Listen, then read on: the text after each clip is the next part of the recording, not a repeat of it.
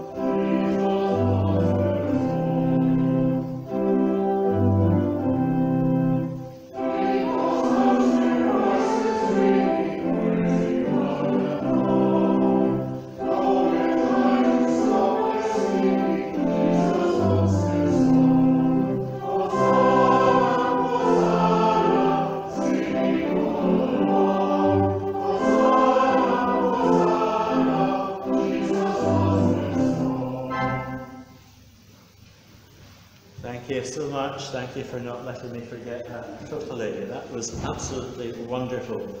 Now we commence our praise with one of the traditional and much loved Palm Sunday hymns.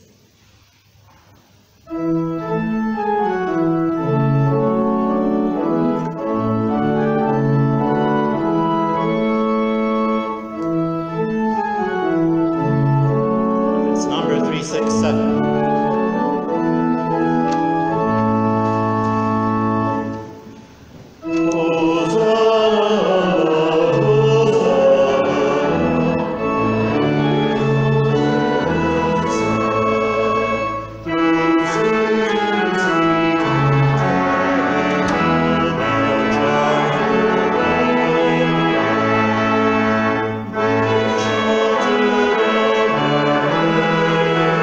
Just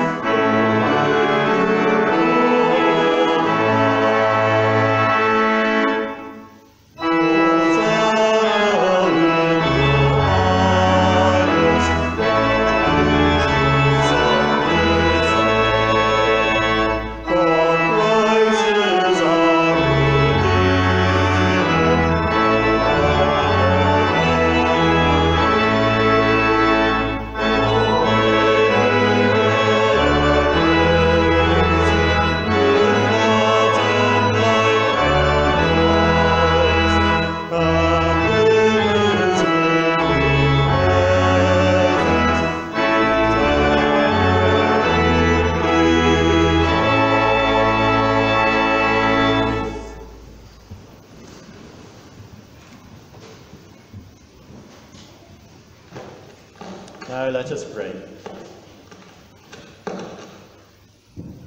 Gracious God, as we remember this day how Jesus entered Jerusalem to cries of celebration, help us to welcome him afresh into our own hearts and our lives. Accept the praise and worship we bring you, and give us a real sense of expectation as we look towards his coming kingdom. Hosanna to the Son of David, glory in the highest heaven. Yet we know in our hearts, even as we greet you, sincere though we may be, that our worship and our commitment is sometimes as weak and shallow as that which greeted you as you entered Jerusalem long ago. Then the shouts of Hosanna turned to the cries of crucify. The hands outstretched in friendship became fists curled up in hate. The declarations of loyalty became voices raised in mockery and rejection. We too, even while professing faith and going through the motions of commitment, can push you aside, preferring our own way to yours. Lord Jesus, have mercy. Lord Jesus Christ, on this day, we are reminded of how easy it is to welcome you as King of Kings, but how hard to follow the way of the cross. Lord Jesus, have mercy. For in your name we ask it, remembering these words you taught us to pray. Our Father, which art in heaven, hallowed be thy name. Thy kingdom come. Thy will be done in earth as it is in heaven. Give us this day our daily bread, and forgive us our debts as we forgive our debtors. And lead us not into temptation, but deliver us from evil. For thine is the kingdom, the power and the glory, forever. Amen. Now, we weren't terribly sure whether we were going to have children in church today because the holidays have begun, but I'm really pleased to see that we've got quite a few people. So I've got a very important question to ask you all. How many of you have seen the movie Shrek? Oh yes, hands going up. I better put my hand down. I haven't seen it. But I know it's a very, very popular movie. And the question I wanted to ask you is, who is your favourite character from that movie, Shrek?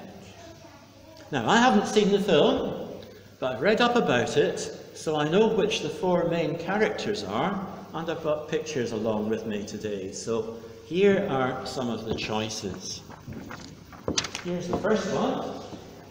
That's Shrek himself. Right, okay. Everyone seen that? I don't know how well the choir knows Shrek, but there's Shrek himself. That's the first choice. The next choice. Donkey. Donkey, yes. We all know about Donkey. I've got another two choices. Oops. Princess Fiona. Yes, you know her really well. Princess Fiona. Princess Fiona. And one more. This, I'm told, was the other main character. Puss in Boots. Okay, there are your four choices. Which is the favourite? How many people would vote for Shrek? There's one sort of hesitant adult hand going up. How many would vote for Donkey? Oh, there's lots of adults going up as well as children's hands. How many people would vote for Princess Fiona? One, yes. One keeping up the side there. And how many would vote for Puss in Boots? Oh, no one would vote for Puss in Boots. Well, one or two would say yes. But there's a very dominant answer there, isn't there? The donkey. And I'm told that that generally is true. If you ask people their favourite character out of that movie, Shrek, most people will say donkey. Donkeys are nice animals. They're sort of harmless animals. They're friendly animals to some extent. And I want to tell you a story this morning. But it's not a story about Shrek. It's a story that has a donkey in it. Or to be strictly accurate, two donkeys. But the story's not about the donkeys either. It's a story about Jesus. So here we go. We were just a few short miles from Jerusalem. We'd stayed in a wee village not far from the city. We'd been welcomed by one family that were friendly with Jesus. Lazarus was the man of the house. It's not surprising that family were devoted to Jesus. Lazarus was the guy who had died, and whose body had even been put in a tomb. But Jesus had astonished everyone by saying, no, Lazarus wasn't dead. And he'd gone to the tomb and called out to Lazarus. And help my Bob! Lazarus slowly walked out of the tomb into his family's arms. That had all happened some time before our latest visit. But no wonder that family were always delighted to meet with Jesus and to put us up for a night or two. And no wonder that Mary had used the costliest of oils to anoint Jesus that other night. Although what a weird and strange sight that she poured the oil on his feet, of all things, and let her hair down and wiped his feet with her hair. We weren't all that happy about that. It seemed a bit unseemly. And Judas moaned. But Jesus quietened everyone by saying it was a wonderful thing that Mary had done for her. Truly, that family loved the Master well, and we were all glad of that. Of course, we'd been warning Jesus for days on end that he shouldn't go near Jerusalem. There were people out to get him, and it would be dangerous to go there, particularly at Passover time, that great Jewish festival when the town would be swarming with crowds of excitable people. But it was strange.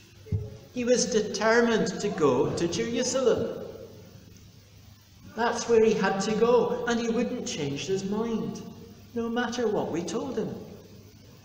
Except that when we reached, after a short while, the village of Bethphage, on the Mount of Olives, where we could actually see Jerusalem on its hilly location in the distance, Jesus sent two of our group ahead of us, and he gave them the strangest of tasks. They were to go on to the next village and find not just one, but two donkeys, waiting there, tied up and ready to go. He must have messaged ahead to arrange this, because he instructed our two men to untie both animals and bring them to Jesus. And if anyone was to challenge them as to why they were taking these donkeys, they were simply to say, "The Lord has need of them," and everything would be okay. I suppose it must have been some kind of password that Jesus had arranged with the owners. And so we met up with the 2 donkeys, which was useful, because in the warmth of the day we were all able to put our outer cloaks on their backs, something we couldn't usually do when travelling. And Jesus too, mounted on one of the donkeys. But here's another strange thing. He chose to ride on the younger donkey. Isn't that an odd thing to do? We all thought he would ride on the big donkey, the strong and confident adult donkey used to carrying burdens. Surely Jesus must have intended to do that all along. That would be why he arranged for 2 donkeys, a young one and its parent, because everyone knows that donkeys can be stubborn. Just as well, because as we started to get near to the gates of the big city, there were already crowds of folk all around us, lining the roadway. Some were shouting, and a young donkey on its own, without that reassuring presence of its parent, would have been frightened and unpredictable. Jesus is so practical and clever. Everything was taken care of. Clearly, some of these crowds had known to expect Jesus coming. They seemed eager to welcome him. Some of them must have already known how special Jesus was. Some even threw down their cloaks on the dusty roadway for Jesus and ourselves in procession behind him to walk over. Some others actually hacked down branches from the roadside trees, spread the leaves over the roadway to form a comfortable pathway for us to walk over. And some of the eager crowd started to walk in front of us to lead us in procession into the city. Others tagged on behind. It was wonderful. None of us had ever seen the like. And they were all shouting out in praise of Jesus. They called out, Hosanna, which in our language means save us. It's a word of praise because they knew that Jesus is special. He is the one who saves people. And they shouted out Bible verses from our Jewish book of Psalms. Oh, what a day it was when Jesus went into Jerusalem. It was splendid from start to finish. But the city was absolutely crammed full of people. Not all of them had been expecting to see Jesus. As these other people heard the shouts and the commotion and saw Jesus on this donkey, they were asking, who on earth is this? These other folk weren't there to see Jesus. They were there for the week of the Passover and were expecting a different kind of procession of soldiers and important religious folks. Not a poor wandering teacher called Jesus from a backwater village with his wee band of followers like myself. And so we were able to tell them, helped by the folk in the crowd who also knew the answer, this is Jesus the prophet from Nazareth in Galilee. What a wonderful day it was. A day to be remembered forever. It was to be the start of an amazing and a topsy-turvy week. A week of the most amazing events that showed how right we had been to warn Jesus that going to Jerusalem would be the most dangerous thing he could do. But strangely enough, he knew that all along. He was determined to go there, and Jerusalem was where he must go. And so started a week that would send us to the depths of absolute fearfulness and misery, and then raise our spirits to joy like we'd never experienced before. But that's another story. It's the story that the church would remember every year in its own festival that Christians call Holy Week. Yet every year on Palm Sunday, people forevermore will remember Jesus riding in procession on that young donkey into Jerusalem.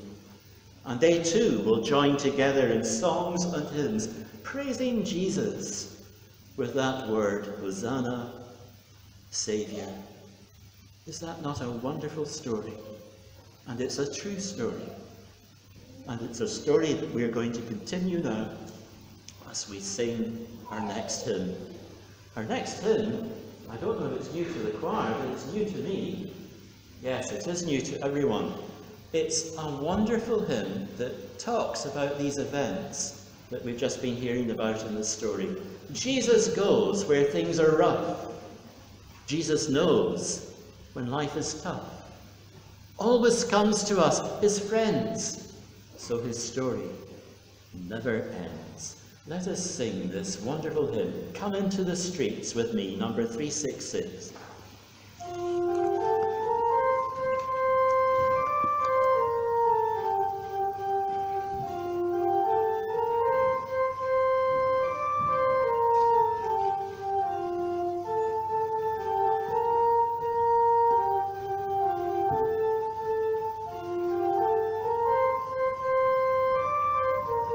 Let's stand to sing.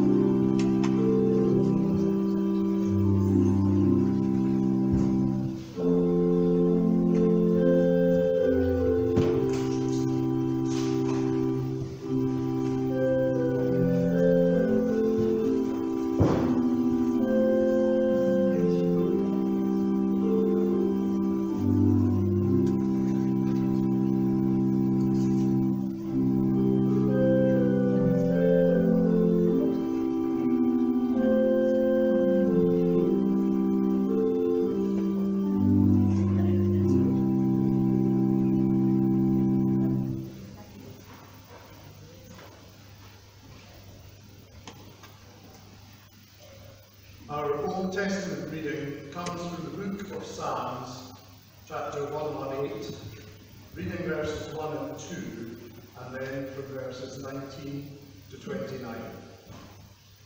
A prayer of thanks for victory. Give thanks to the Lord because he is good, and his love is eternal. Let the people of Israel say, his love is eternal. And then from verse 19. Open to me the gates of the temple. I will go in and give thanks to the Lord. This is the gate of the Lord. Only the righteous can come in. I praise you, Lord, because you heard me, because you have given me victory. The stone which the builders rejected as worthless turned out to be the most important of all. This was done by the Lord. What a wonderful sight it is. This is the day of the Lord's victory. Let us be happy, let us celebrate. Save us, Lord, save us. Give us success, O Lord. May God bless the one who comes in the name of the Lord. From the temple of the Lord we bless you. The Lord is God. He has been good to us. With branches in your hands, start the festival and march round the altar. You are my God, and I give you thanks. I will proclaim your greatness. Give thanks to the Lord, because he is good, and his love is eternal. Amen.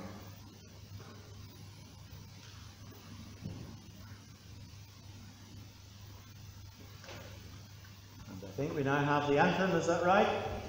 I remembered.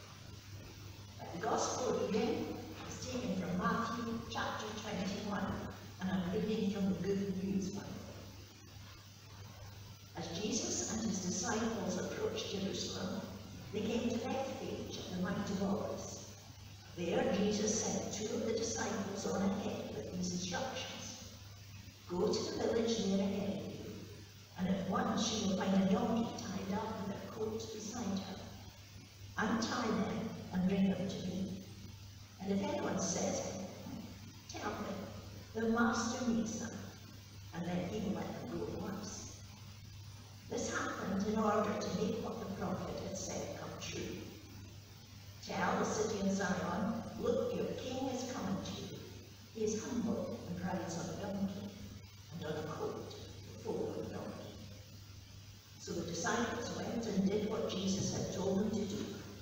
They brought the donkey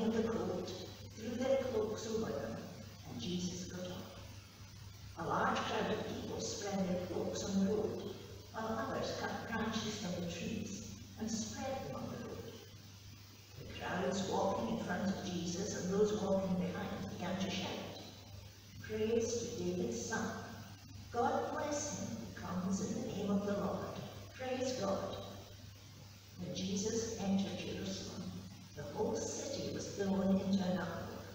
"Who is he?" people asked. "This is the prophet Jesus from Nazareth of Galilee," the priests answered.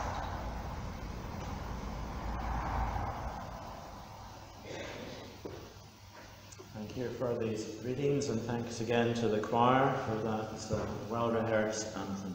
Thank you. We sing again. Make way, for Christ the King in splendour arrives. Fling wide the gates and welcome him into your lives. It's number 279. Make way, make way.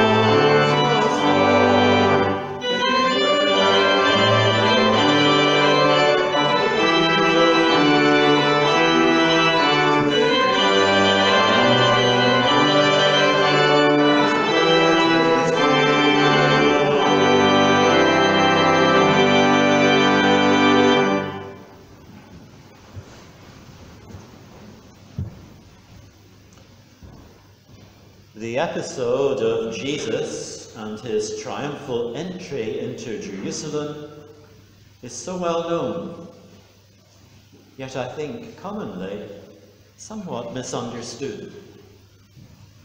That's why I gave that strange title to this reflection: Lordly Entry, Donkey, OK. Perhaps that's a silly title. I was trying to make a play on the words Don Quixote. I don't know if anyone caught that allusion.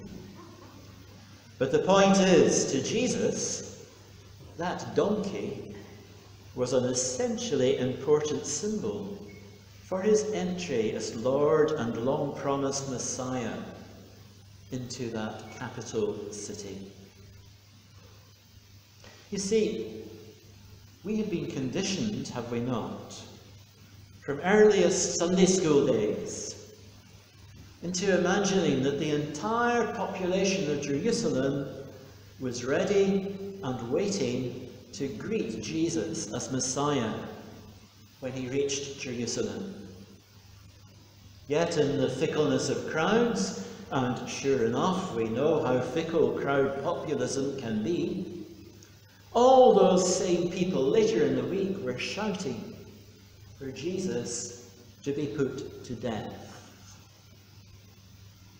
But I find increasingly that Bible commentators and preachers who understand the historical context are pointing out that the reality of what was going on that Passover week in Jerusalem was just a bit different. The first thing we need to understand is that this triumphal entry into Jerusalem was deliberately staged by Jesus. The instruction to go to the village and collect the 2 donkeys indicates what Jesus was about to do was all stage managed by him. It was all in deliberate fulfillment of that prophecy in the book of Zechariah, chapter 9.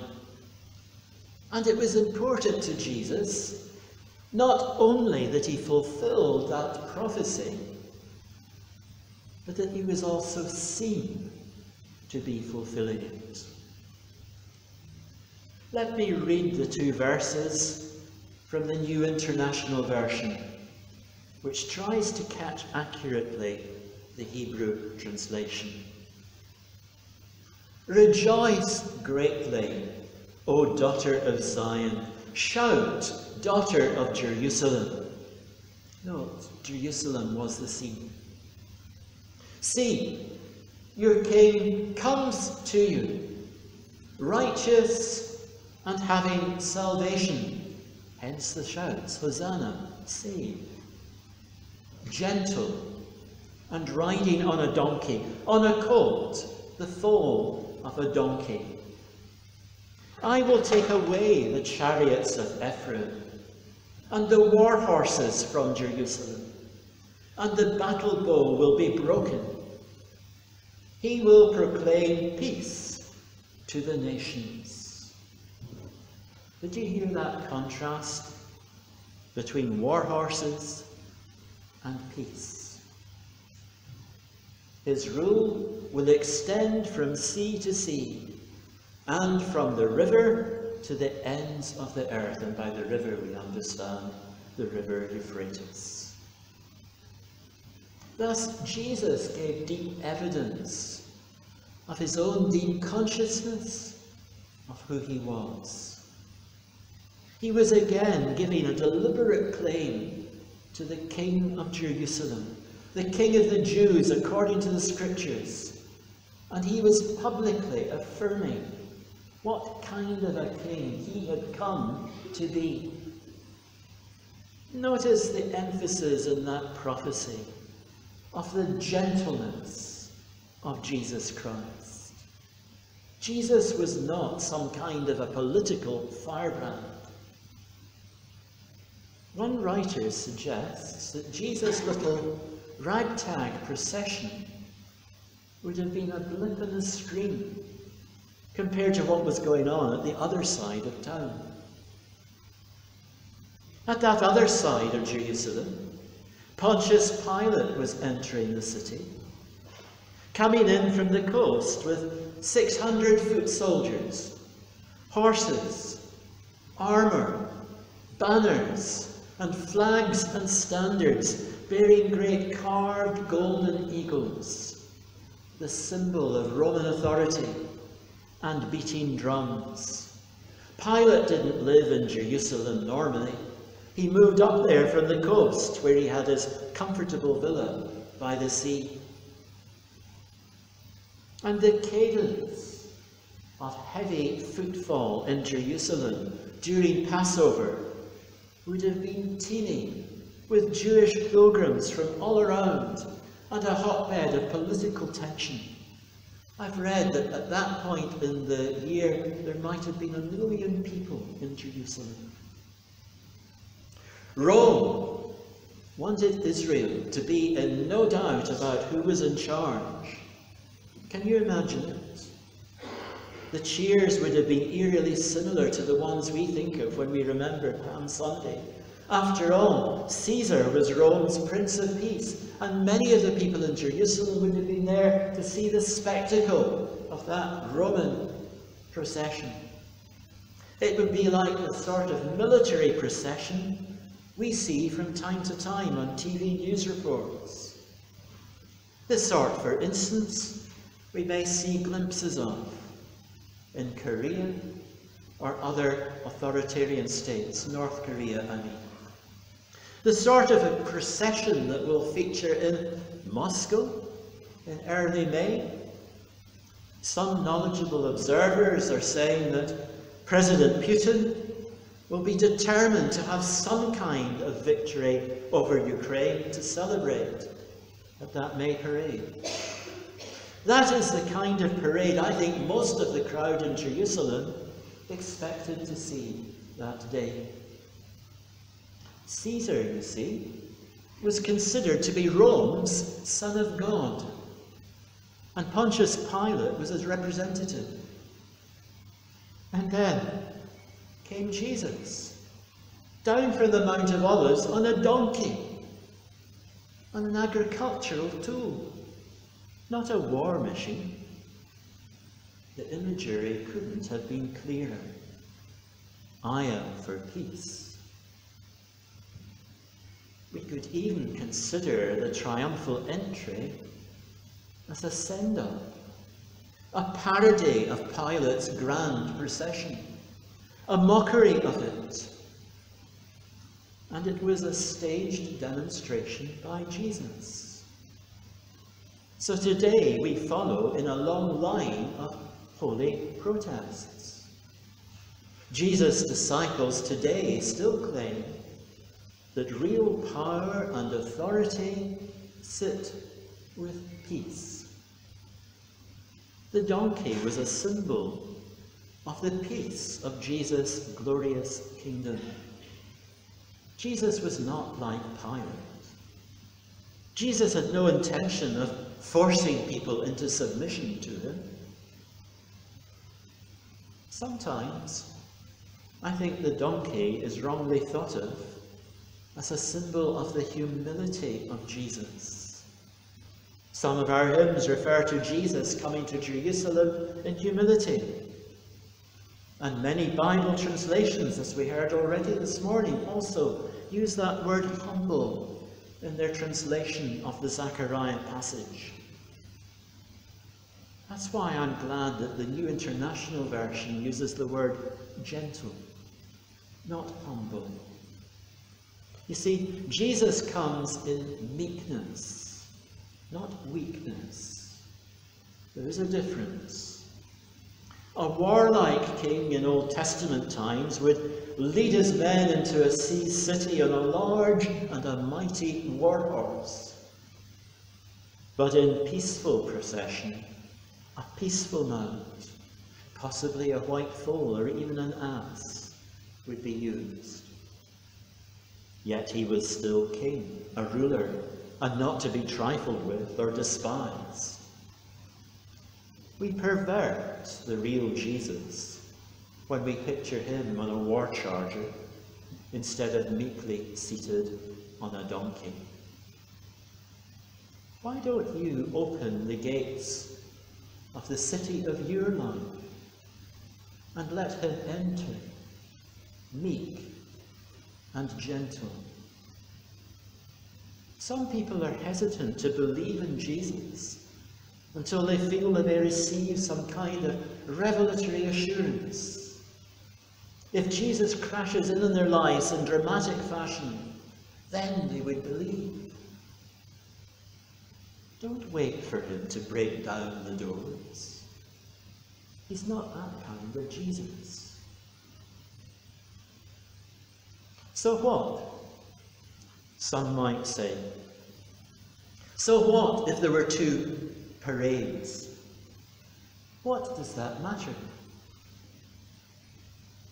Well, I think perhaps it matters because there are always two parades, aren't there?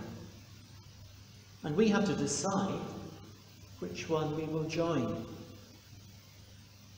When we choose to forgive or not, we choose a certain path.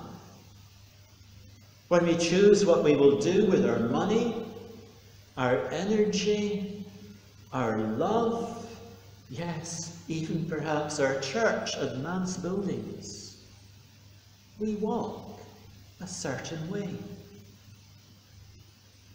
Let's open our doors to the Master, not in weakness, but in meekness. Join that Jesus parade of meek righteousness, and join those shouts of Hosanna, Saviour. Amen. And may God bless to us this reflection, this Palm Sunday reflection on his word. And now, as we look towards the remembrances of Holy Week, we sing our next hymn. It's number 365. O Saviour meek, pursue thy road with palms and scattered garments strowed.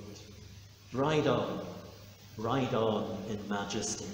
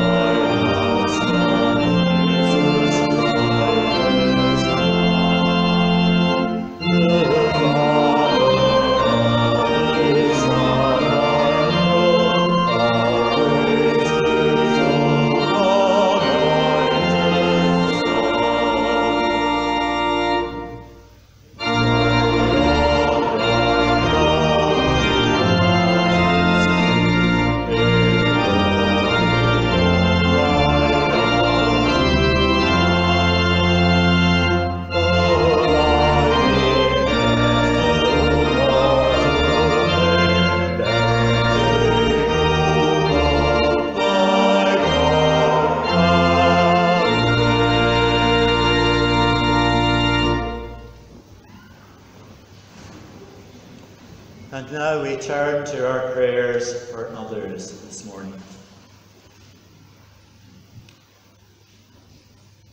O Lord Jesus Christ, you entered the city as a poor man, not in style, but simply. Yet still you caused uproar and questions everywhere. You drew the expectations of a hungry crowd and brought buried conflicts to the light. May we, who are sometimes swayed by the crowd's approval and who often avoid conflict for fear of its cost to us, hold fast to the gospel of peace and justice and follow faithfully in your way of compassion and solidarity with those who are poor and excluded, wherever it may lead us. Come again now, Lord Jesus Christ, and establish your kingdom. Come afresh to our troubled world with all of its needs, its tensions, its problems, and its evil. Bring healing where there is division, love where there is hatred, hope where there is despair, joy where there is sorrow, confidence where there is fear, strength where there is weakness, healing where there is sickness, life where there is death. Lord Jesus Christ, reach out to your church and world despite the weakness of our faith and the rejection of so many. And Lord, hear us as we pray for a moment in silence with the particular petitions that we have on our personal hearts.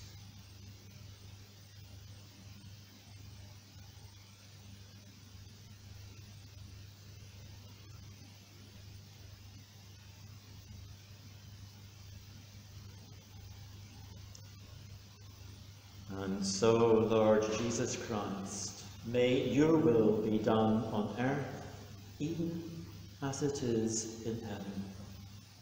Come again now, and establish your kingdom, for in your name we pray. Amen. And our last hymn this morning is number 364. All glory, laud, and honour. To you before your passion they sang their hymns of praise. To you now high exalted our melody we raise. Let us sing.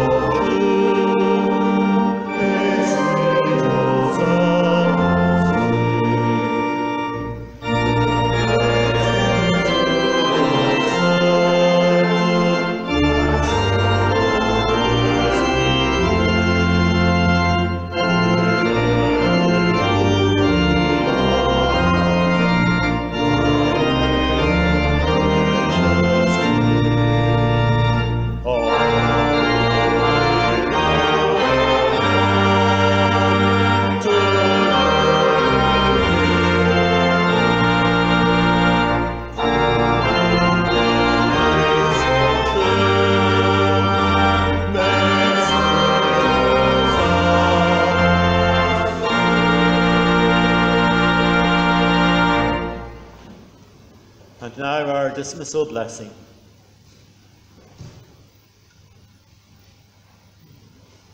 Christ, crucified, draw you to himself, to find in him a sure ground for faith, a firm support for hope, and the assurance of sins forgiven. And the blessing of God Almighty, the Father, the Son, and the Holy Spirit be among you and remain with you always.